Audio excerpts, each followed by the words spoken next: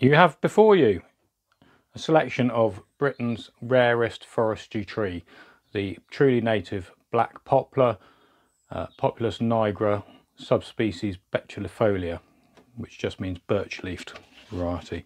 Now, these were common in the British landscape up to about 150 years ago, when they were used for planking. Because the wood is resistant to burning, it was used as floorboards in houses, and it was also used for making cartwheels.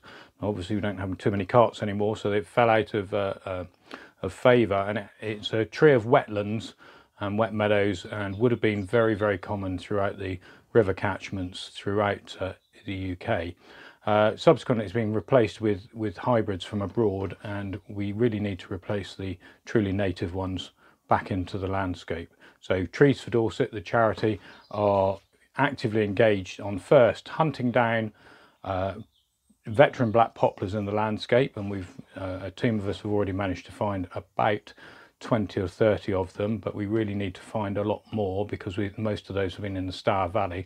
We feel there should be more up the Brit Valley and Bridport, and up the Froome, upper reaches of the Froome and the Piddle as well. Once we've found them, we need to actually check that they are truly native British poplars, and the only way to do that is by genetic testing.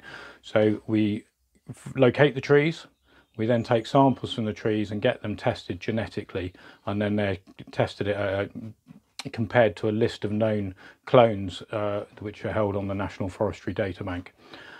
So far we've located about 8 different clones in Dorset, which isn't bad for a county our size, but there are others. Chester Zoo hold the national collection up in Cheshire. Shropshire also have quite a few, Somerset have got quite a few, and Sussex has had a very successful reintroduction over the last 20 to 30 years up there, which is held at Kew's sister garden, Wakehurst Place.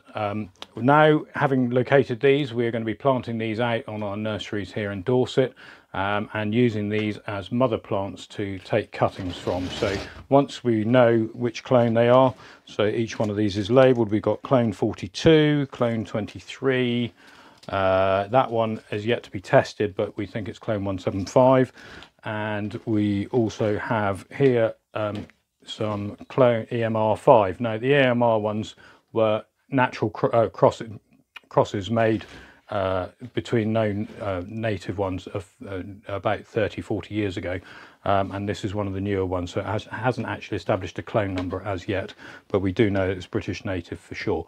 And here we are.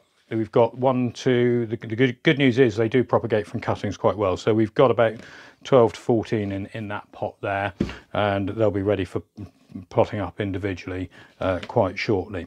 So please keep in touch if you're interested in the Black Poplar project, so you can support us by coming along to one of our nurseries or learning how to identify poplars. But please email me, Simon Goldsack, and the email address is info@treesfordorset, that's FOR, treesfordorset.co.uk, and become a saviour of the native black poplar.